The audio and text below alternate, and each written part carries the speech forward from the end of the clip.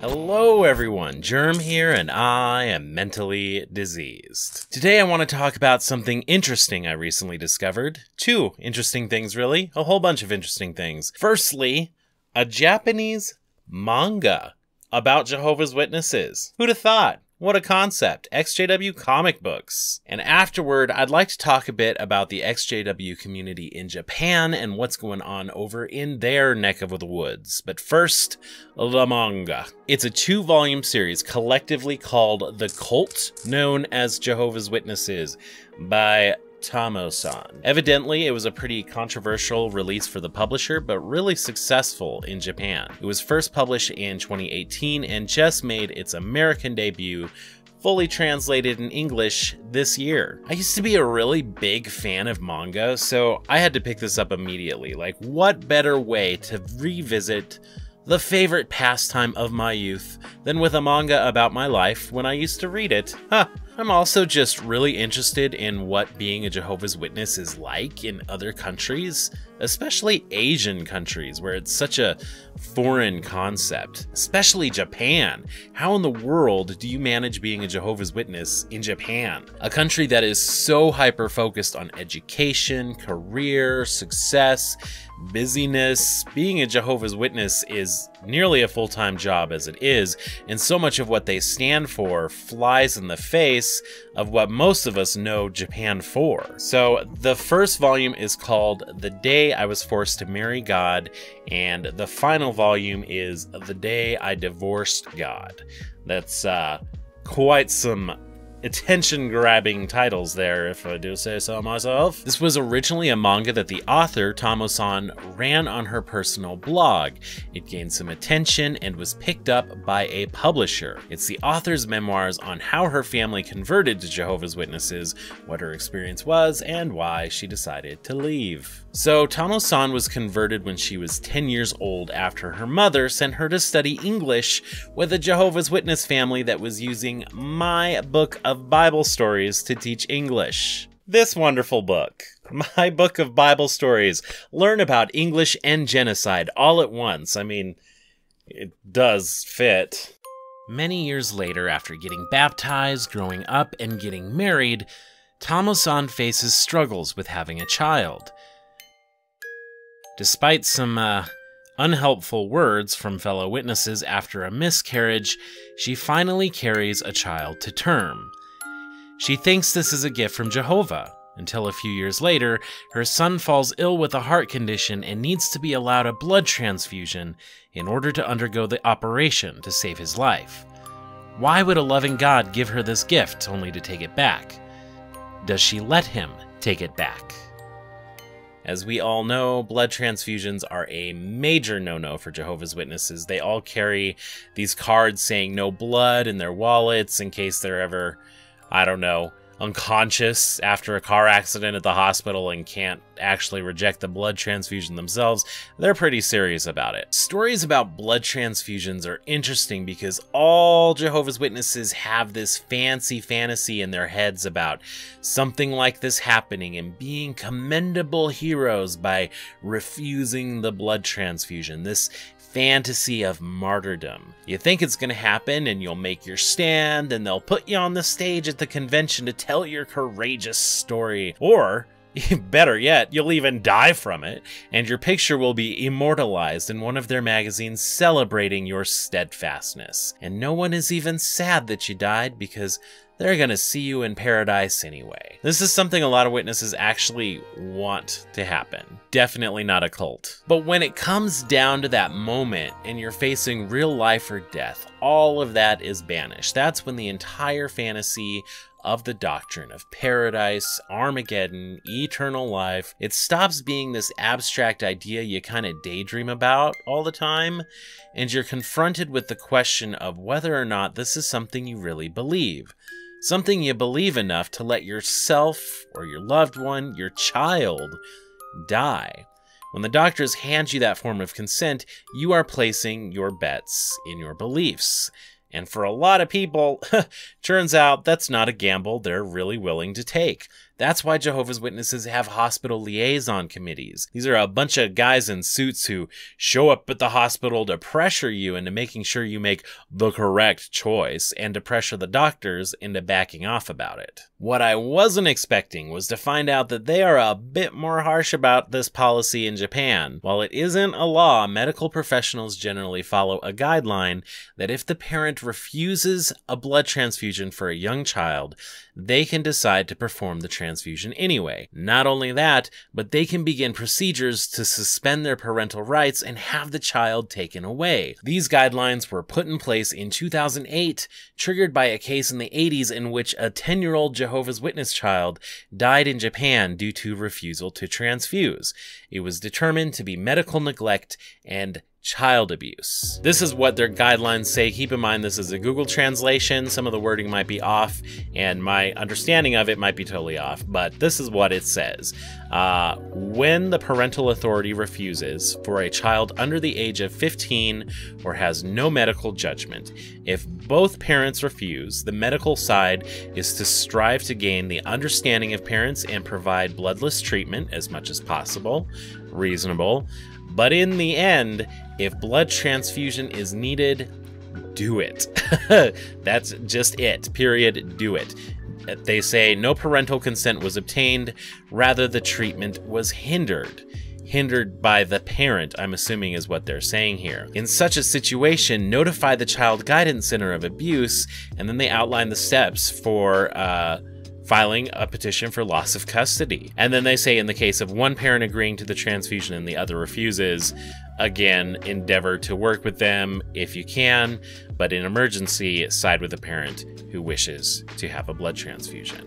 My understanding of this is a little different from how it is here, and I believe many Western countries in general. Like the doctors, they're not really happy about it, but they usually just listen to whatever the parents want. In America, the laws vary state by state, very complicated, very confusing, but usually if a doctor deems a blood transfusion as a necessary life-saving measure for a child, there are a lot of hoops to jump through coming down to getting a court order. A lot of roadblocks that you may not always have the time to deal with in a pressing emergency situation. So evidently, they can just freaking do it in Japan and deal with the aftermath later. Tamosan's child is not taken away because her love for her child outweighs her love for her religion, and this is the tipping point where she begins to question things. Not exactly when she made the choice to leave, but that's where it all began, and so that is what this first volume here is about. The second volume, The Day I Divorced God, is a series of vignettes about the aftermath of leaving a high control group like the Jehovah's Witnesses,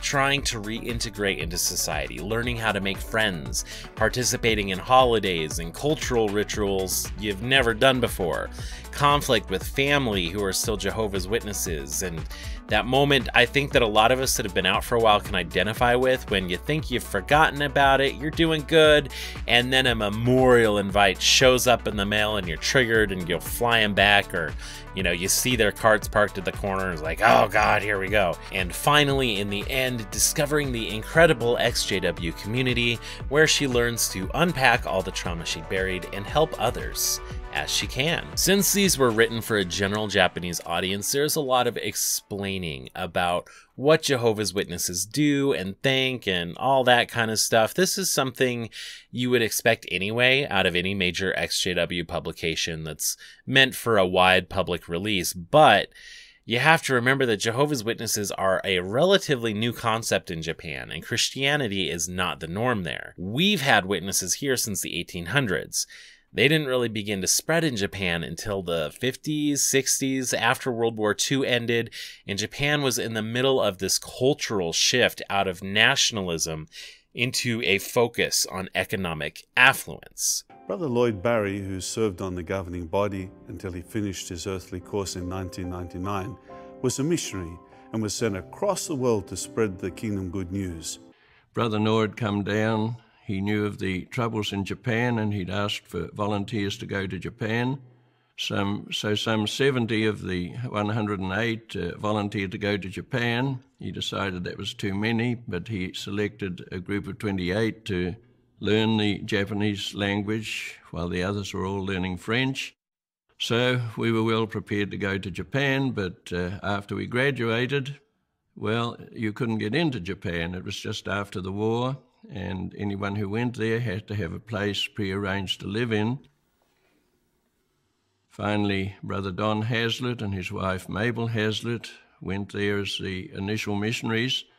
Don did a splendid work of finding homes and purchasing homes at a very low price in those days where other missionaries could be accommodated. And finally, the permits came through for our group to go to Japan. The word cult is flung around pretty freely in here, and I've learned that this very concept, the concept of a cult, is also very new to Japan and didn't really come into use until the 1990s. And that is what made this manga so fascinating to me. You may have noticed that I am obsessed by differences in cultures and how that affects psychology.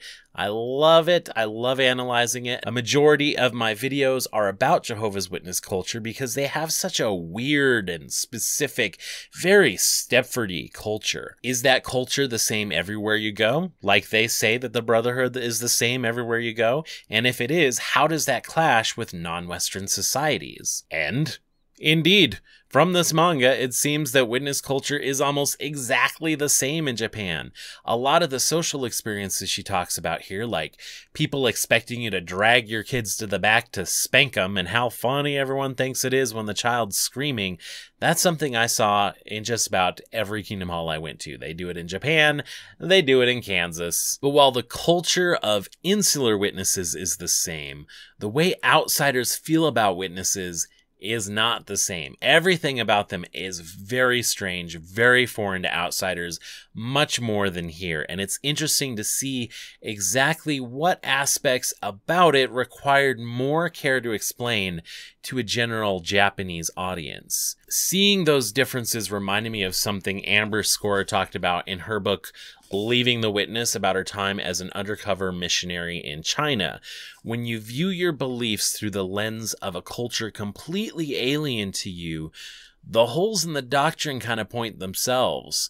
Sometimes you need that change in perspective to hear an unexpected interpretation of yourself that you haven't been primed already to shut down. You also begin to see the colonialism of it all that you miss living in a country that Christians have already dominated. But when the work really started to blossom was when families came in and families formed the foundation of the congregations. Since reading this, I've fallen down a bit of a rabbit hole trying to find the Japanese EXJW community and what's going on over there, because they might as well be on another planet as far as Americans are concerned. I don't know if everyone's heard, but we are the center of the universe. I rarely, if ever, hear anything about what's going on over there. So I thought I'd find out. They don't have as strong of a presence on YouTube, but they are big on blogging, which is actually pretty great for us because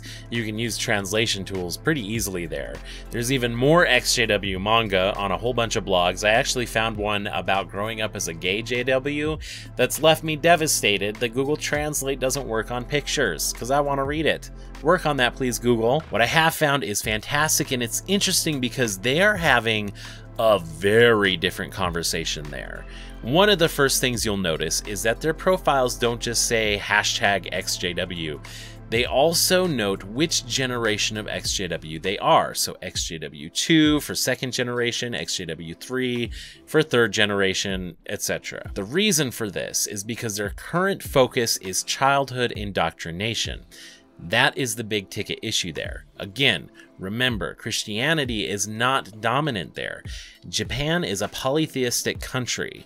Their traditional religions are Shinto, Confucianism, and Buddhism, and they tend to practice them all together rather than, I am just a Buddhist, or I practice Shinto only. It's not like a rigid religious structure there. It's more of a cultural tradition, kind of the way that Christmas here in America has become more of a cultural thing that everyone kind of celebrates, except Jehovah's Witnesses. But for most people, it's only vaguely Christian. You know, it's what we do in December. Everyone likes it. It's fun, and we just like doing it. It's what you do. That's kind of how religion is in Japan for the most part. It's not really something that parents force on their kids.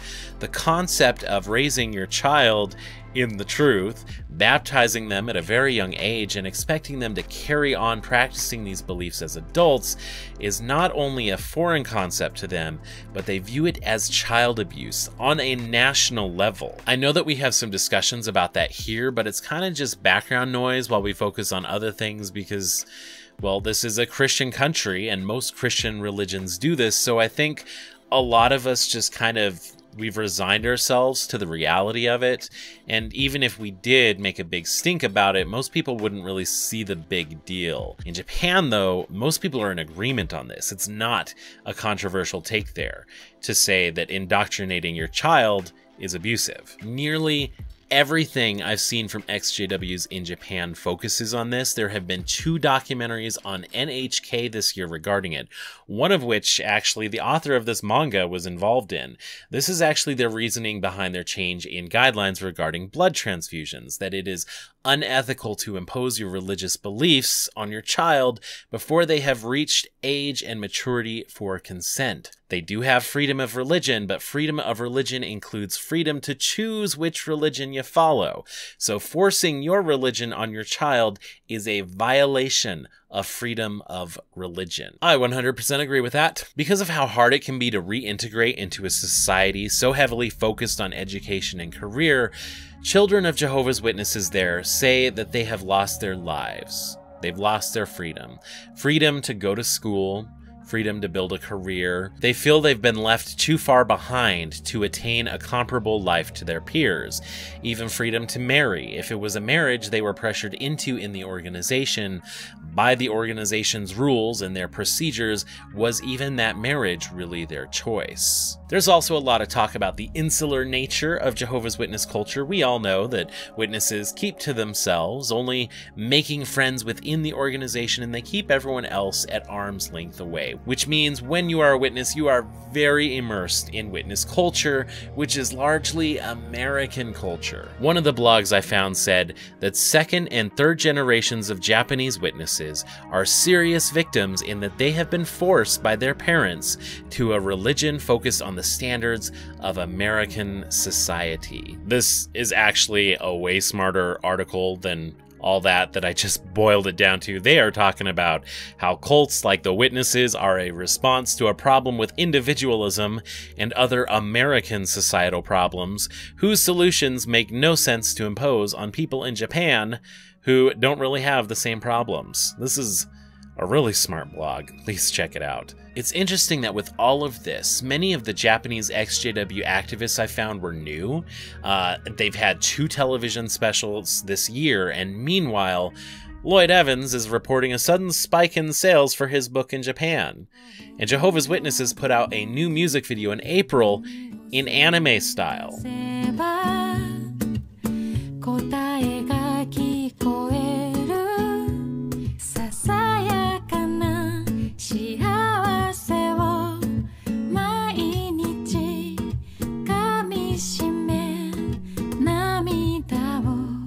I don't know if they're trying to appeal with a demographic they feel is at threat right now. Could just be a coincidence. I don't know, but it's interesting. I really love the way the conversation is moving in Japan, and I wish there were a starker focus on the ethics of childhood indoctrination here. It is a very serious issue, and honestly, that's the only way that witnesses are really continuing on, is by having babies and indoctrinating them. So if you get down to the root of the problem like they're trying to do in Japan, we could see some real impact. I'll link in the description some of the blogs and Japanese YouTubers I've found. You'll need translation tools to read it, of course, unless you know Japanese. If you didn't know already, you can get auto-generated YouTube translations by turning closed captions on, then changing the language over to whatever you speak. It's not perfect, it's auto translations, so it can be a little difficult to follow sometimes when, you know, it's mishearing what the person is saying and then mistranslating it to you. But for the most part, you get the gist of what they're saying. They have some really great ideas and a fresh perspective that I think is worth listening to. That's all I have for you today. I hope you found it as interesting as I did. Special thanks to Kaisaru on Twitter, who was so kind to talk to me and answer my many exhausting questions about all this stuff. Thanks as well to Sasha DeSouza and all my supporters on Patreon. If you'd like to join them in supporting my channel, check out patreon.com/mentallydiseased. Otherwise, you can help out for free by liking the video, sharing the video, subscribing, and all that other fun stuff you hear about all the time. Thank you for watching, and take care, everybody.